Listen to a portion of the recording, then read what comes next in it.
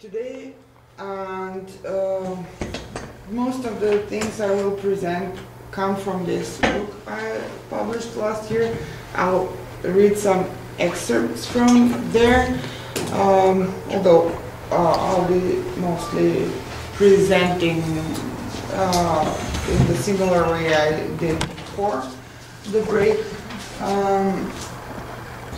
I think that I already said something about this, so this sort of diagnosis of a sterility to which post-structuralist feminist philosophy has arrived by affirming the not just by affirming, but by insisting on certain concepts as the explanatory concepts of the reality of subjectivity, of human subjectivity, of gender subjectivity, of political subjectivity. So concepts that have explanatory relevance, that have, if we have to resort to philosophical terminology, that have both an epistemological and ontological status, like the status of the concept of mobility, transformability of the subject, multiplicity, etc.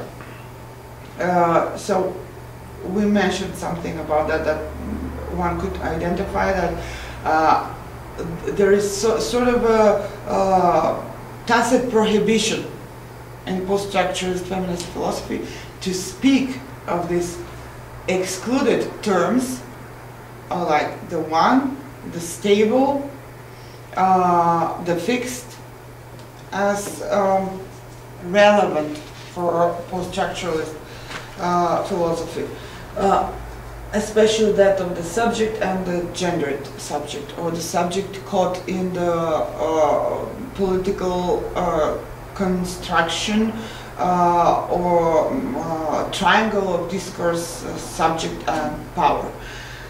So these terms are excluded as relevant for post-structuralist feminist philosophy, as relevant to discuss, to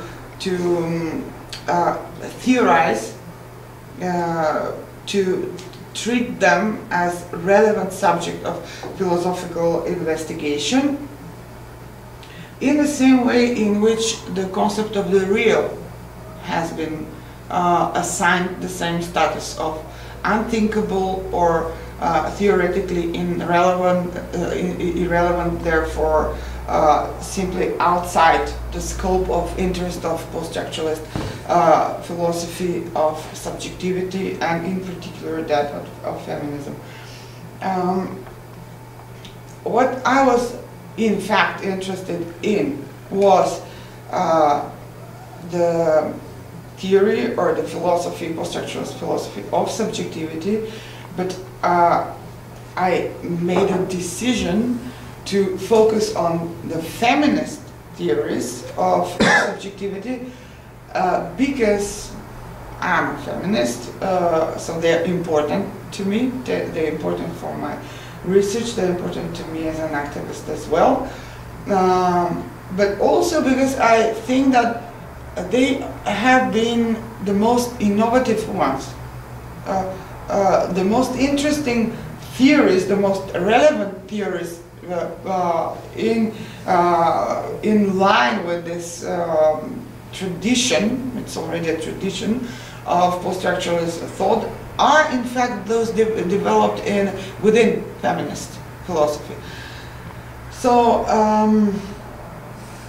hence the choice to focus on Butler, on Irigare and Braidotti mainly. Also, so not just because they're feminist, but also because inside post-structuralist feminist philosophy, I detected most realist potential in their work, in particular in Judith Butler's work and illegally also as well. But first, what I did is something similar to what Laurel does with the entire philosophy as such, philosophy with a capital P in the beginning.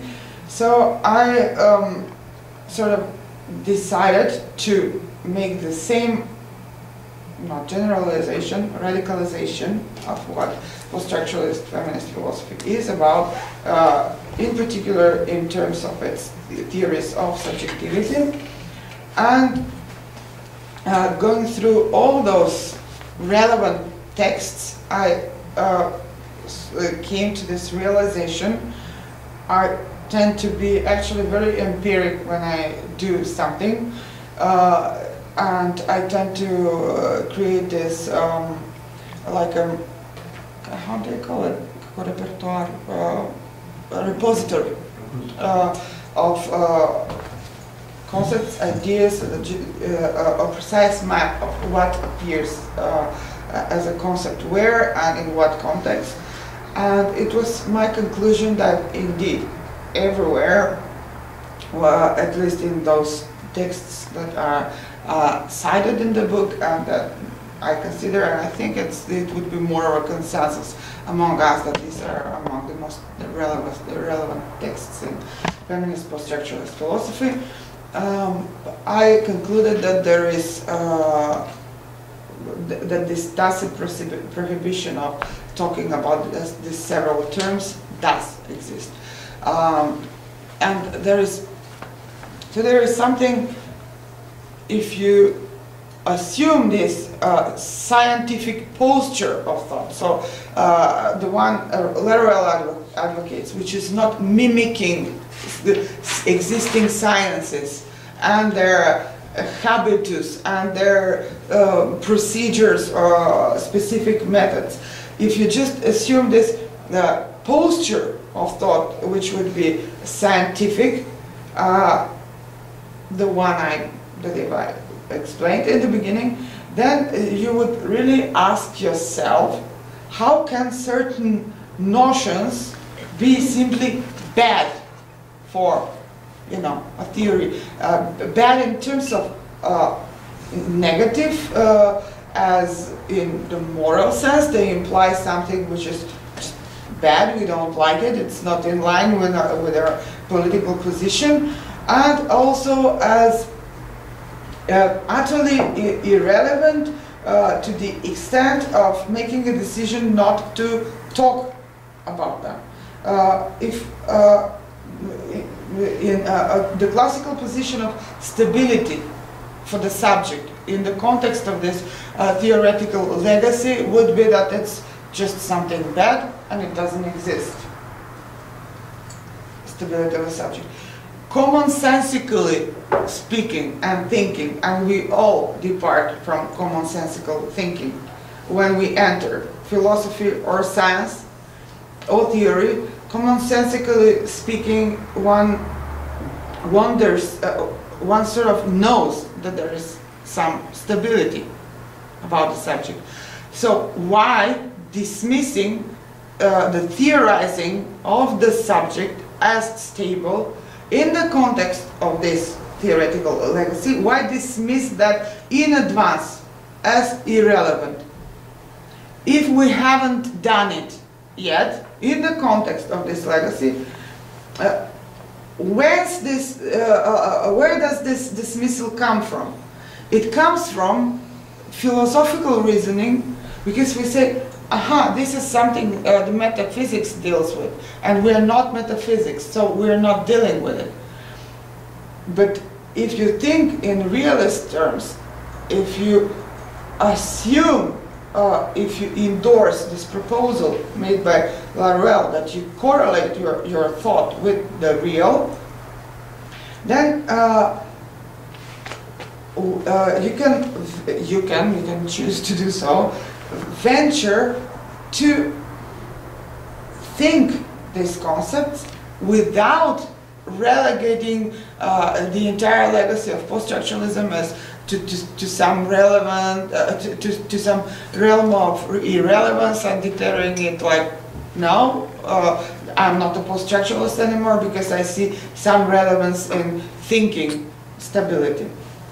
So the Lorellian way would be, I assume this norm from within, I remain inside post-structuralist feminist philosophy, I endorse the thesis that the structure, that the subject is constructed, that it's a construct, that this construct is a historical one, one of discourse, it's the same, that it's a historical one, but I still decide, while endorsing this, to explore the position and the relevance of stability, not inside, because this would be a philosophical decision, in line with the rest of the legacy, not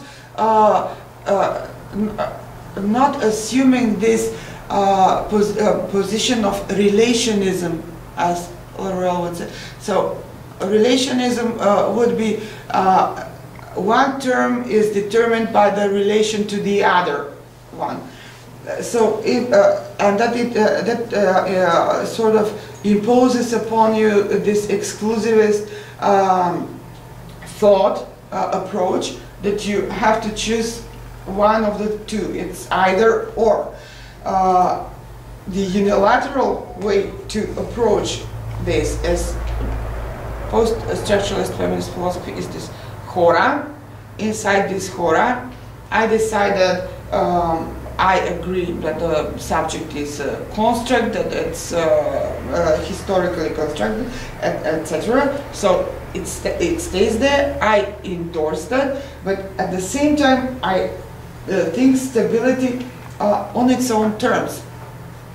On its own terms, and as something which does not have to exclude the thesis that the subject is constructed, that it's also transformative. So it's both. It's also stable in some sense, and it's also transformative in another sense. So a philosophical decision is the truth about it. For example, I realize that it is true that it's constructed, and then I declare it the reality of the subject. That's the real of the subject. This truth becomes the real of the subject, and this is what the subject. It's not something about the subject which is true. This is the subject. So this is philosophy. I'm saying the subject is transformative, constant transformation. It's not that I'm talking about its constant transformation and these aspects of the subject and this truth about it. I'm also declaring it to be the truth of it. The subject is constant transformation. So there is no place for thinking stability, for thinking oneness about the subject. If we assume, so dualysis is what I presented, but dualysis also implies this unilateral position, this position of unilateralization of what we're talking about, of what we're theorizing, what we're thinking scientifically, non-philosophically, whatever you decide to call it. So instead of the theme, the problem of stability being determined by its relation to constructedness within a certain philosophical horizon, I'm choosing to think stability in its own terms as something which is determined in the last instance by the real of stability, not by the presuppositions of post-structuralist philosophy. So here is this move, a non-philosophical move, and what again I would like to reaffirm that what again preserves us from arbitrary improvisation is in fact something very rigorous. It's this procedure of unilateralization provided by Laurel, whereby we think stability as something determined in the last instance by the real of stability, not by the position of constructedness within a certain philosophical horizon. And what I did, in fact, was to sort of disclose a certain prohibition, as I said, to speak of certain terms, like the stable, a certain prohibition inside this legacy, which nonetheless does not prove, quite to the contrary, displays symptomatically the relevance of these notions that have been excluded. And the fact that these notions are a certain real can assume the position of a real. We can correlate with and should correlate with, if we assume this non-philosophical approach, is that these concepts like the stable or the one, for example, behave inside post-structuralist feminist philosophy as the symptom in Lacan, as the symptom or as tihé in Aristotelian terms. And so here, yeah, I had to use this analogy from Lacan. These concepts are not provided by Laurel himself, but they sort of work well together, or they build on one another.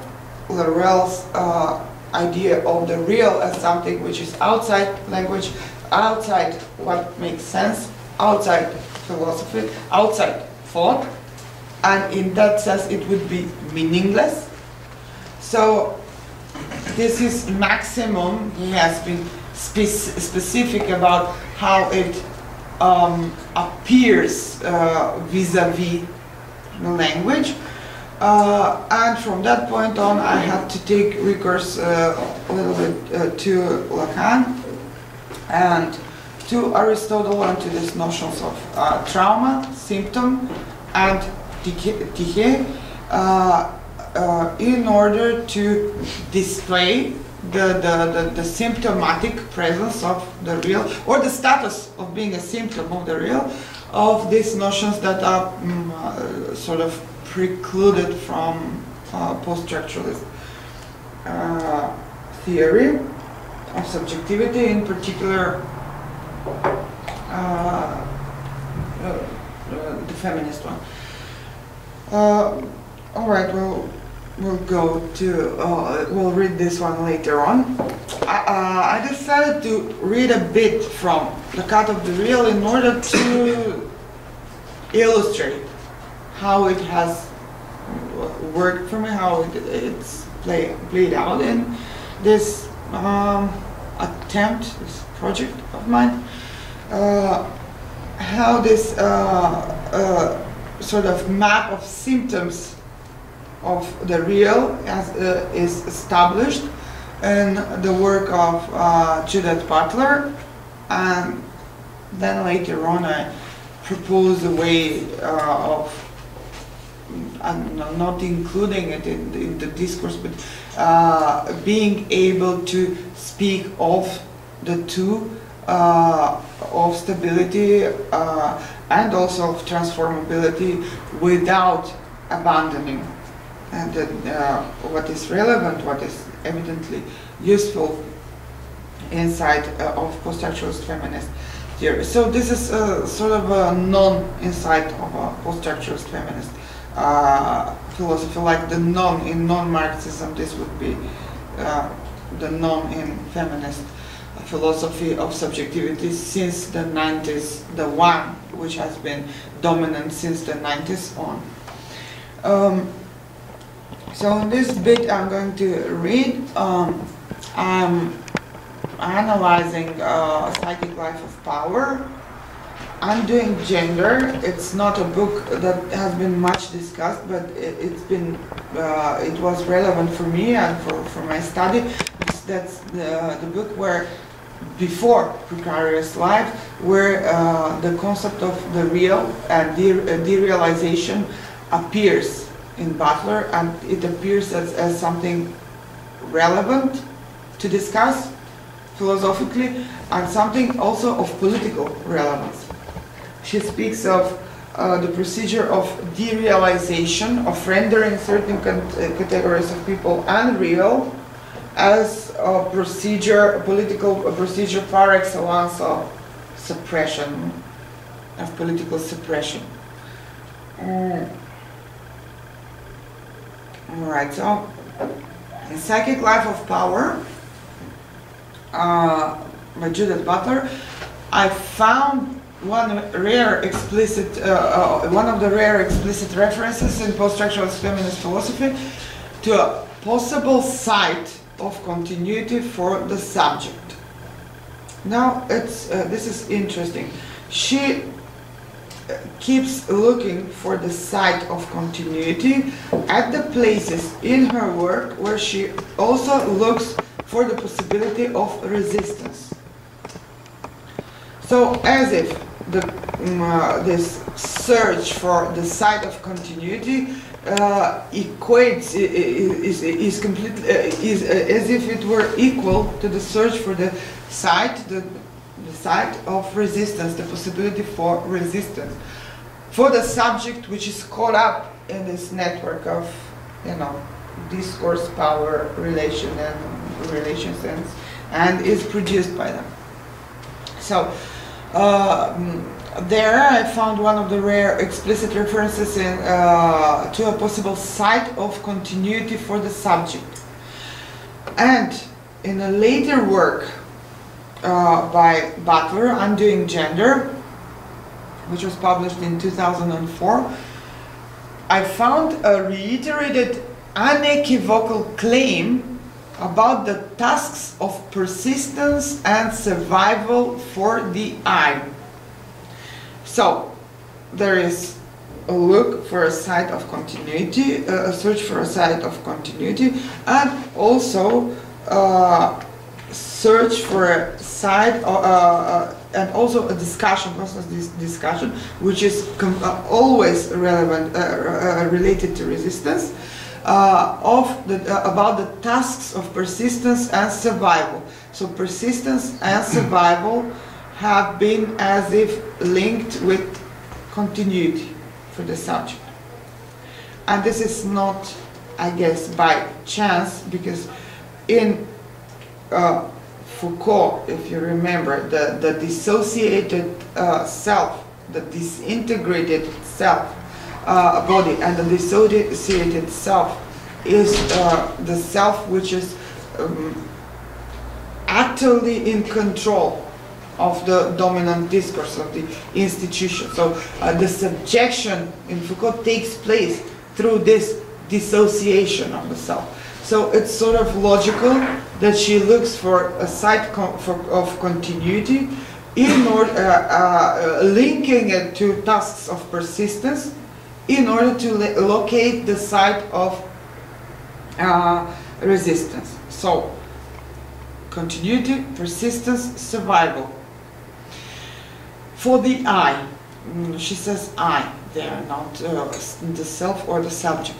In Psychic Life of Power, So following Foucault's line of theorizing the notions of subject, power, and discourse, and more specifically his conceptualizations of the body and the soul, and their respective roles in the subject formation, Butler refers to the body as the site of subject's transformativity.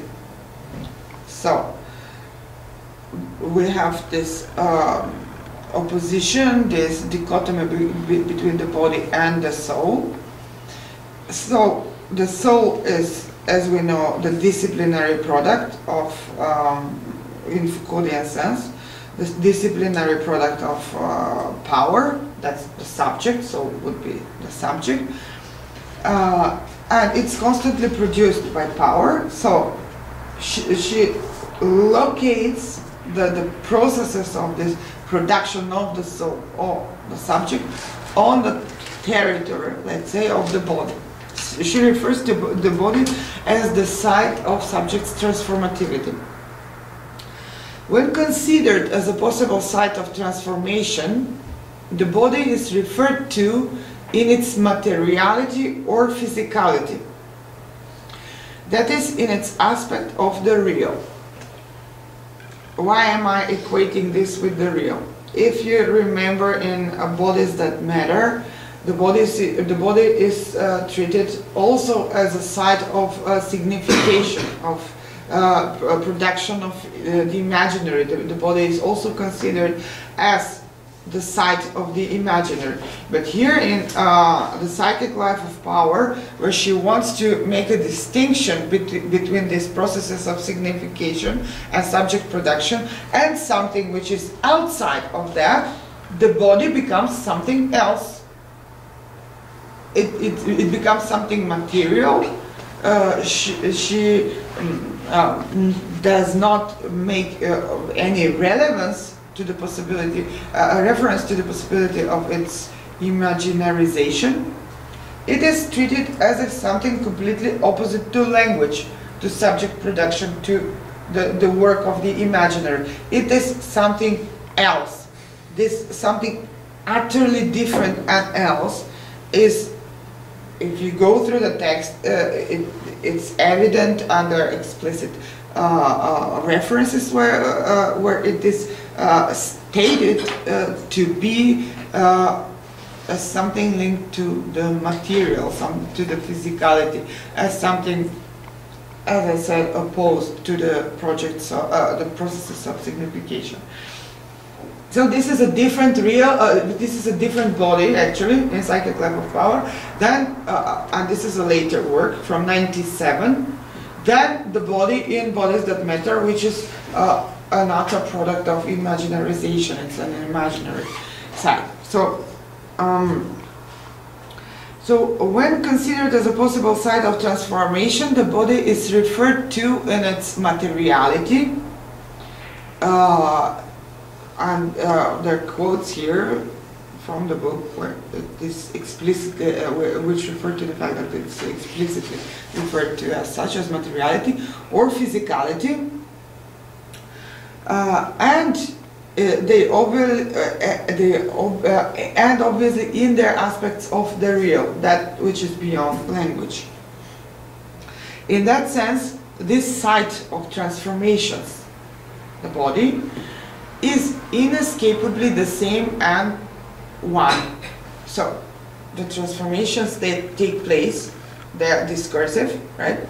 The subject is this the product of constant processes of transformation. They are discursive, but the site where they take place and which is outside of these processes is the body.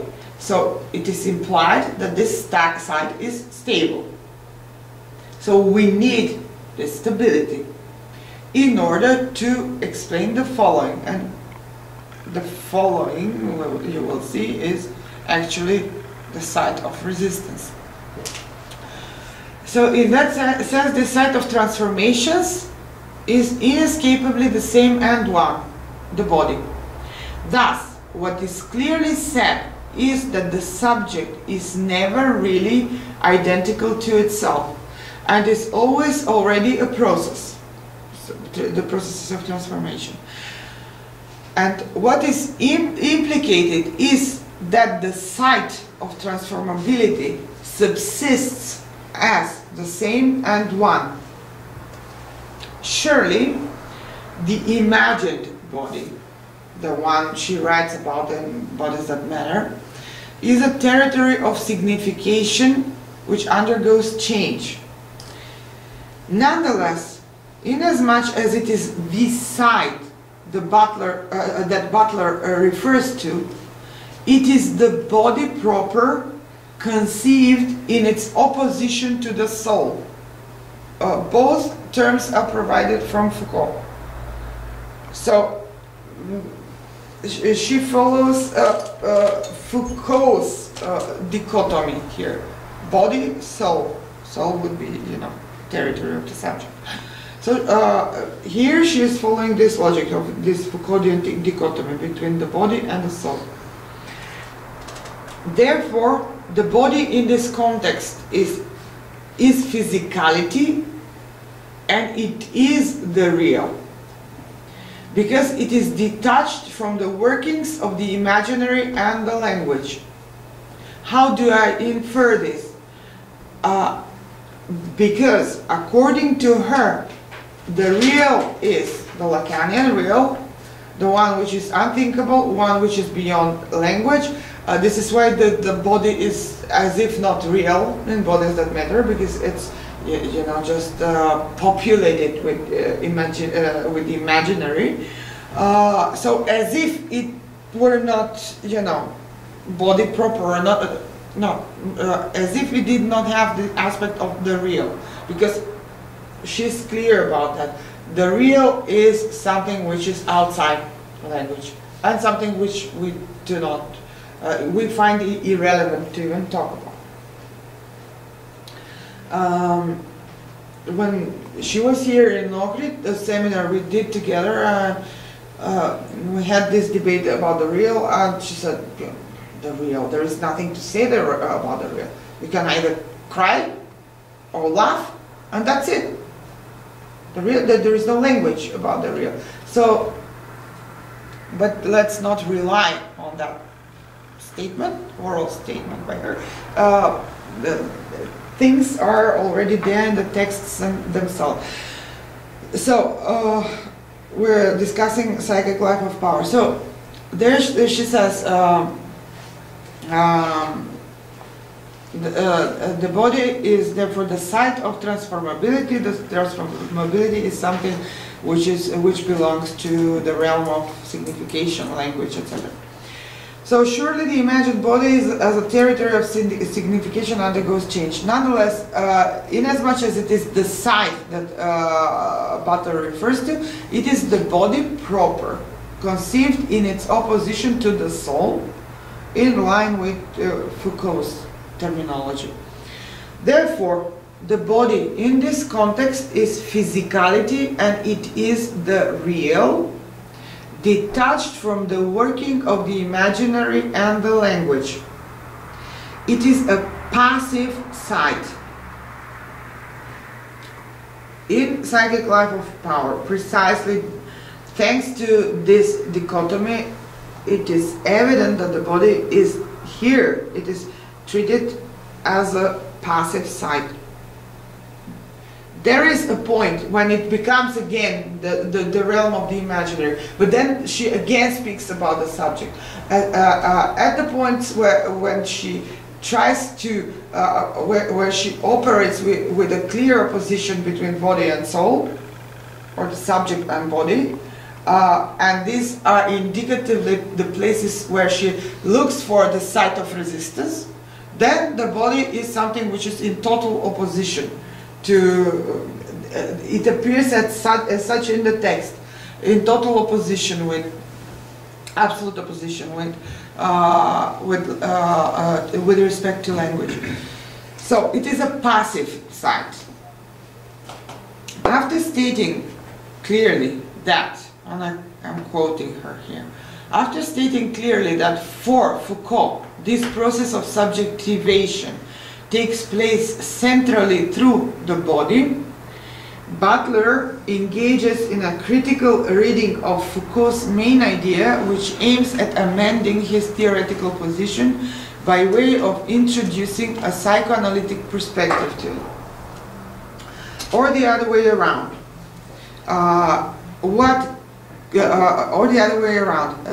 That criticism, she says this is a quotation, quote, that criticism will entail re-emergence of a Foucauldian perspective within psychoanalysis. So we enter psychoanalysis, we operate with the real, Lacan's real, and we introduce Foucault there. And about these methodological procedures, she's clear, she states this explicitly. This was a quote. So, the main goal of such a theoretical move is the introduction of a greater emphasis on the subject's inherent dimension of ambiguity. And what is meant by that is that the subject, or the identity, as the imprisoning effect of the soul, according to Foucault, insofar as it is totalizing, is, apart from being constraining, also an instance that has formative or generative effects. So the soul is imprisoning, but it also has formative and generative effects. That's this. This is this classical situation of facing the ambiguity of the Butlerian and Foucauldian subject as both something which can be an agency of resistance transformation, but also something which is a total product of the disciplinary processes. So, so it's interesting, this totalizing, disciplining effects of the soul, which are imprinted upon the body, are also formative and generative. So what is restrictive, what is disciplinary, is also something, it is also something which creates the subject as also an active agency. So this is the ambiguity, the two-facetedness of the Foucauldian and Butlerian subject. So these formative, generative effects are the results of precisely the prohibition and restriction, this is a quote again, imposed by the constraints of the soul, producing the frame of imprisonment. By this, we mean, or they mean, Butler and Foucault, the disciplinary effects of the dominant discourse. Imprisonment is but the form of subjectivity generated through those processes of restriction and discipline. The subject is the only possible active instance. It is an agency, and yet again, it is that passive imprint of constraint and imprisonment.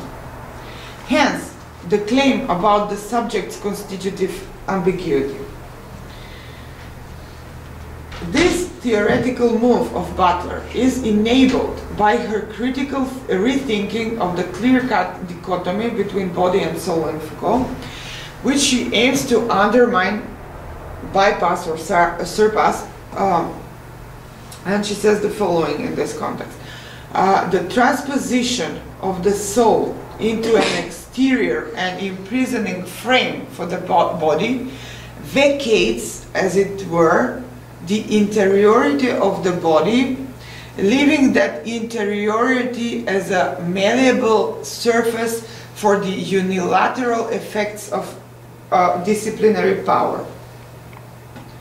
So, if we see the body in this way, it's passive, obviously, and it also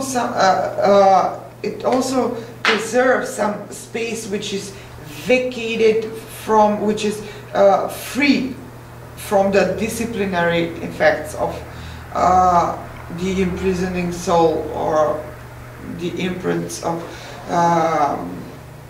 of power and discourse, or discourse in power.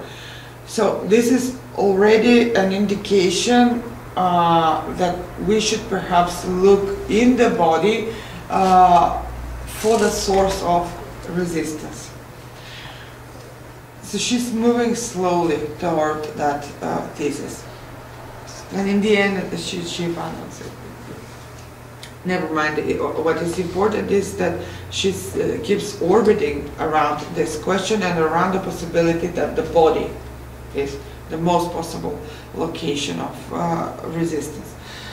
So this quotation speaks of the body-soul, interiority, exteriority opposition, and that it is inherently related to her critical observation that Foucault, in particular in Discipline and Punish, reduces soul to the subject taken as a position within the symbolic order, to use a Lacanian parlance. With this in mind, Butler says that Foucault's discourse on subjectivity, if not supplemented by psychoanalytic theory, leaves little space, if any, for the location of resistance of the subject. Where does the resistance to or in disciplinary subject formation take place? I mean, she's right to identify this problem. That if Foucault is right that the subject is a product of discourse power structures in place of the ruling discourse, if it is simply a product of it, it would be really this imprisonment, and there would be hardly any place there for resistance. And it is for this reason that she attempts to locate the possibility, the possibility that the body might be that site of resistance. So if Foucault is right, then where does the resistance to or indisciplinary subject formation take place? Does the reduction of the psychoanalytically rich notion of psyche to that of the imprisoning soul eliminate the possibility of resistance to normalization and to subject formation, a resistance that emerges precisely from the incommensurability between psyche and subject? Butler rejects recourse to the romanticized notion of the unconscious as a possible answer proposed by psychoanalysis to the question of the location of resistance for the subject. What makes us think that the unconscious is any less structured by the power relations that pervade cultural signifiers than is the language of the subject? She asks. So she attempts to transport the ambiguity that marks the Foucauldian subject, its two-faceted passive-active character, issuing from the subject's complicity with the power in the disciplinary formation, into the unconscious. The result of such gesture is, however, not fruitful. Namely, it becomes even more difficult to establish the location and trace the mechanisms of resistance within the psyche. It is at this point a virtual dead end in the discussion that Butler reintroduces the question of the body. So she says, before continuing this interrogation of psychoanalysis, however, let us return to the problem of the bodies in Foucault. By searching for that which is outside the Foucauldian soul, outside the subject articulated by the mechanisms of power, that mere position within the Lacanian symbolic, as the possible locus of resistance for the I, Butler is attempting to locate that thing which glues the bundle called subject together.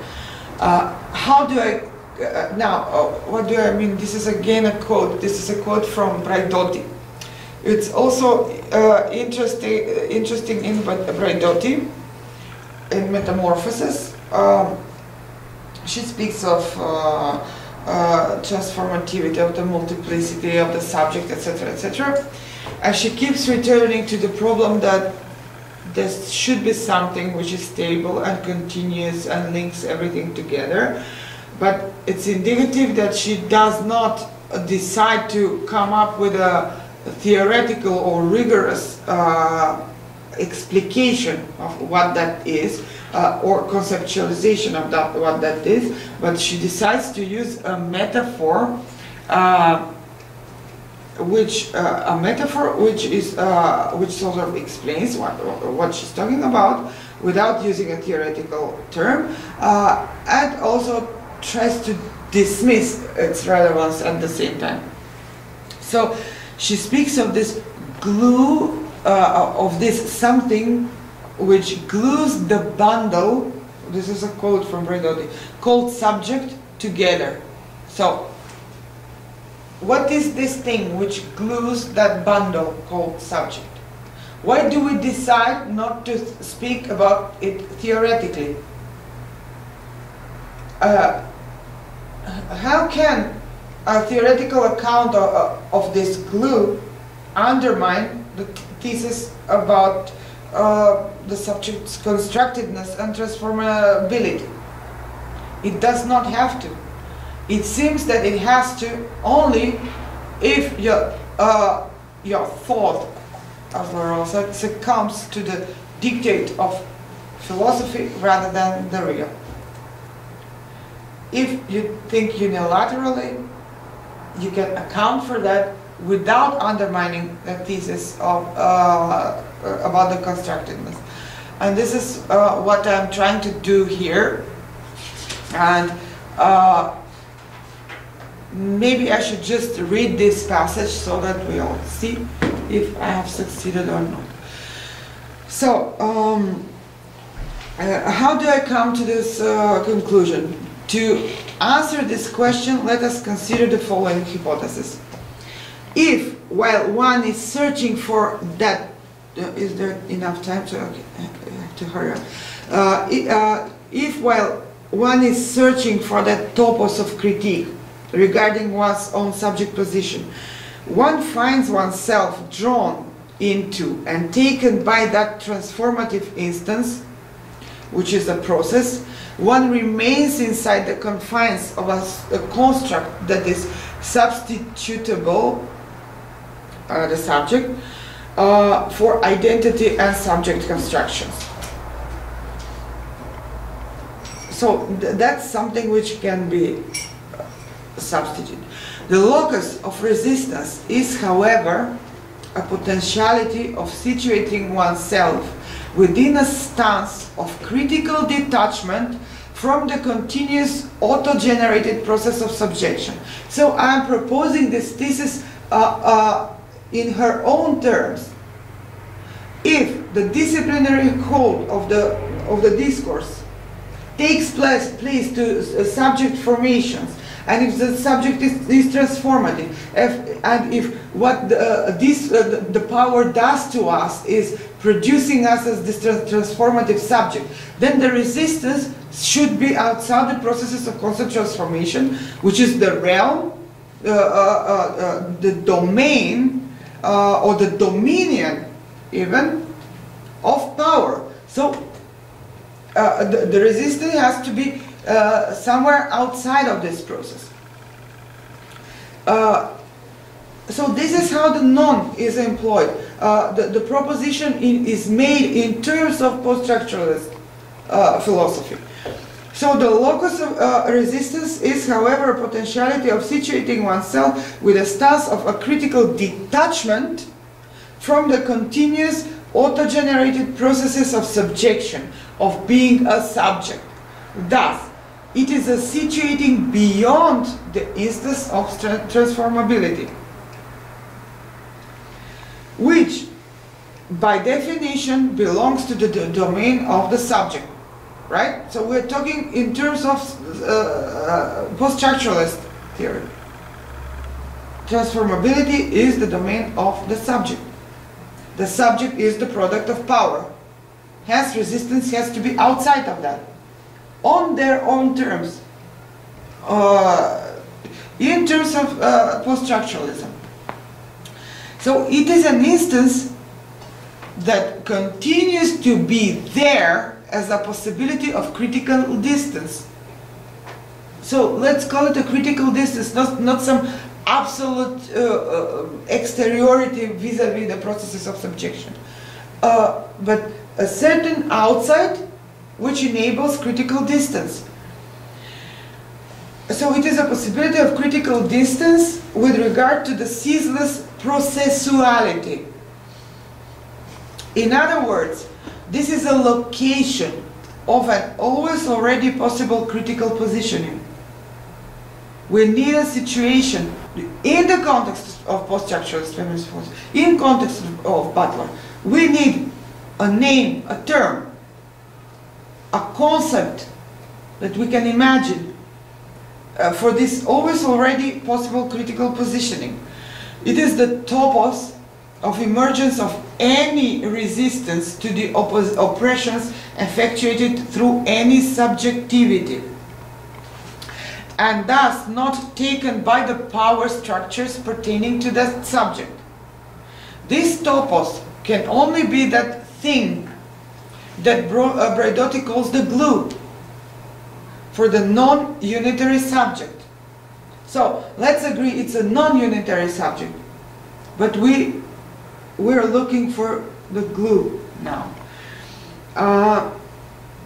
It is an instance of continuity and persistence of the critical stance, beneath, behind, or beyond, or merely parallel to and detached from the processes of subjection and identification.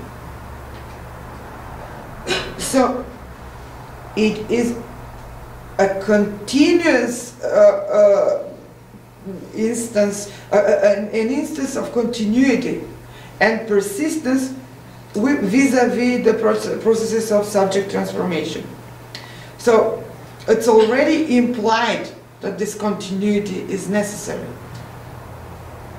And there is very little, the distance is really short, and there is very little which would distinguish. No, there is, they are distinct, but the point is continuity and stability are linked, so sort of one implicates or implies the other. So I'm trying here to arrive to stability through continuity, persistence, survival, to arrive to stability. So the implicated link between resistance and continuity of the I that I see in Psychic Life of Power is confirmed or even affirmed by Butler in Undoing Gender, when she says the possibility of my persistence, this is a quote, the possibility of my persistence as an I depends upon my being able to do something with what is done to me. Well, what is done to me is the subject production by the structures of power, by the ruling discourse. This is the subject production. This is how, according to her and Foucault, the subject is produced. Well, as a resisting subject, as a subject of resistance, I need this possibility, I'm quoting her, the possibility of my persistence as an I, depending upon my being able to do something with what is done to me. Undoing Gender is a book that insists on the task of survival of the self. It's about the survival of the self, this book. She continues a little bit along the same lines in Precarious Life too. So she still it undoes neither the concept of subjectivity, I must say, as conceived in Psychic Life of Power, nor the argument concerning the topology of the resistance and continuity as proposed in the same book. So, let's see. Can the body be the site of revolt in the context of post-structuralist theory? And in line with Michel Foucault's proposition and Butler's as well. She keeps, okay, I'll say that in the end I conclude that she does not, even she herself is almost explicit about it, that the body is not quite the site of resistance, but there is something there as a possibility. But I find it symptomatic that she keeps looking there. So, exploring the possibility of identifying the locus of resistance in Foucault, whereby the soul or the subject have been dismissed as clearly named and claimed as the instrument of power, Butler inevitably invests the core of her investigation in the direction of the issue of the body as that possible location of resistance. In this particular work of Foucault, just quoted up there, Discipline and Punish, according to Butler's meticulous reading, the subject is nowhere to be read in the vein of the subjects, which is its also powers, notorious ambivalence. So we don't find there the ambivalent subject, which is also an agency of change, of self-invention, self-transformation, but also at the same product of power, etc., a sheer product of power. This sort of metaphor of the prison. In this book, in Discipline and Punish, according to her, we don't find the ambiguity. We just meet this subject that is sheer product of power. The subject which is almost as if impossible to conceive as one of resistance. This means that any possibility for the subject to also be interpreted as the bearer, location, or agency of resistance is already in advance dismissed. It is for this reason that she invites us to return to the problem of the bodies in Foucault. This invitation is immediately followed by a question. I'm quoting, how and why is resistance denied to bodies produced through disciplinary regimes? She means in Foucault. How and why is resistance denied to bodies in the disciplinary regimes? This is an introduction to the subsequent brief investigation of the possibility of the body as conceptualized in Foucauldian discourse, being that sui generis topos of resistance. We read it. Again, a quote from Psychic Life of Power. It appears there is an insight to the body which exists before power's invasion. So we're imagining now, we're constructing this temporal solution, a certain before, temporal before. It appears that there is an insight to the body which exists before power's invasion. But given the radical exteriority of the soul, how are we to understand interiority in Foucault? That interiority will not be the soul. It will not be a psyche. But what will it be, she asks. Is this a space of pure malleability, one which is, as it were, ready to conform to the demands of socialization? Or is this interiority to be called simply the body? Has it come to the paradoxical point where Foucault wants to claim that the soul is the exterior form and the body interior space? And if this hypothesis is right, then she this is her proposition. If this hypothesis works, then let's see if resistance can be located in the body.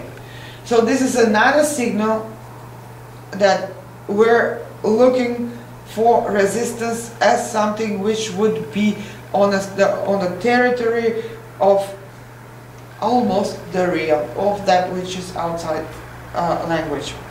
And it's already clear that it's also an instance of continuity, an instance of stability, but it's never explicitly said so.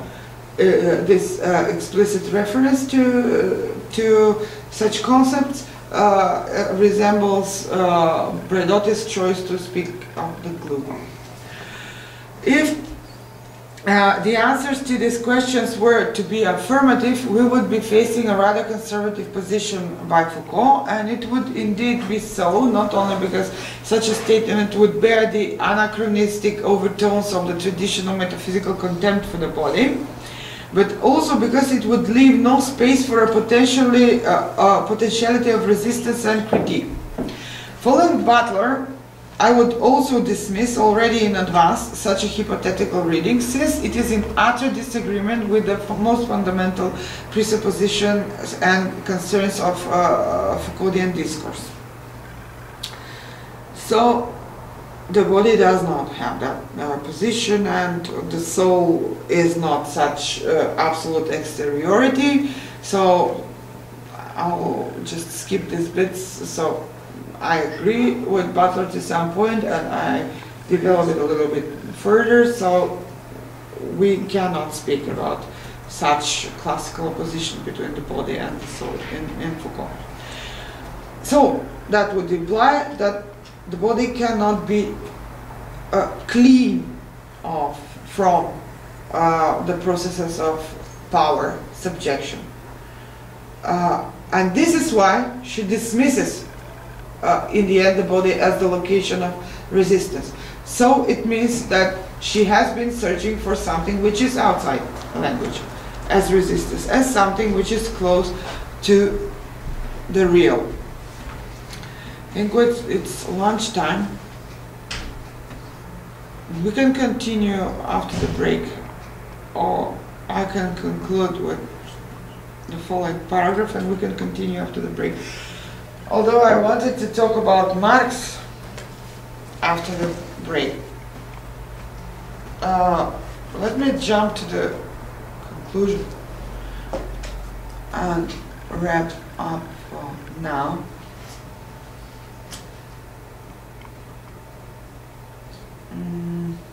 Where is it?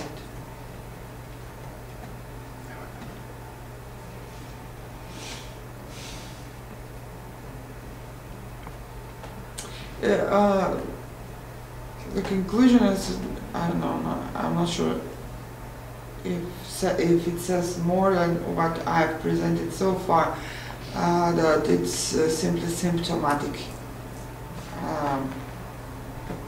The quest for continuity, stability, and proximity to the real as that instance which is prelingual as the site of resistance. Which points out to the need for these terms in psychoanalytic post-structuralist theory as well. So here the concluding passages, and we'll move to lunch, and in the afternoon we can have a little talk around this, and I'll continue with Marx. Because we agreed that tomorrow we reserve the day for the presentations, right? So it will have to be that way.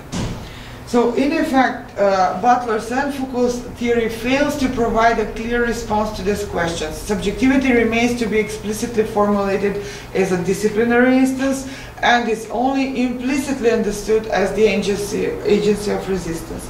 It is proclaimed by both Foucault and Butler as such, the agency of resistance and critique, on the basis of the implications provided by the presence of power as its constituent.